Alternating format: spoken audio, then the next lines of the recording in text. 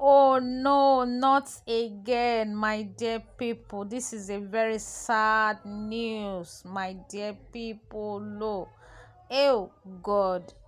Hmm. A black Saturday, 9 be today. A day we go live to remember, a day we will never forget in our entire life. Jesus Christ of Nazareth. My dear people, it is a sad day for Nigerians as a country, and a sad day in Nollywood industry. We just hope it is a mere rumor because as we speak right now, the family never confirm whether na true abi na rumors. God. Breaking news. Veteran actor Mr. Ibu is by. It is so painful we lost another legend. Ew, we lost one yesterday.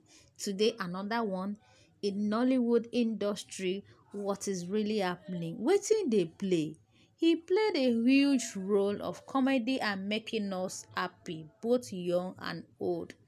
Rest to Mr. Ibu, my dear people. According to WhatsApp leak chats that made its way to the internet, the person say Mr. Ibu don kpai. The person when they talk to come say, Jesus, how did you know? Person reply, in the work forever care. I did there now. That is in the work forever care hospital in Lekki. Say he even dey there now as we speak.